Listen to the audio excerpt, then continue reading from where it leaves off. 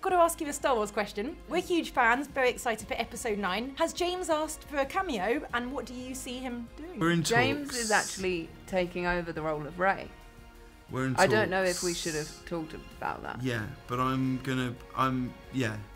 It's They not. decided I he was feel. more suited I to the feel role. embarrassed about it because I actually think a lot of the stuff that they said about you was quite cruel, and I actually said, guys, you're being out of order. Actually, she's a good actress, and however much she is nice to be around. I was like, guys, stop it now.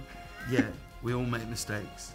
You know what I mean? Because it's not so much her performance, it's her attitude on the set. Yeah. It's hard, mate. And you think you'd be able to work the lightsaber in the same way that Rey could do it? It's not hard, is it? Let's be honest. He's better than I am. It's a lot. Literally no training. This is Double the it. This is it.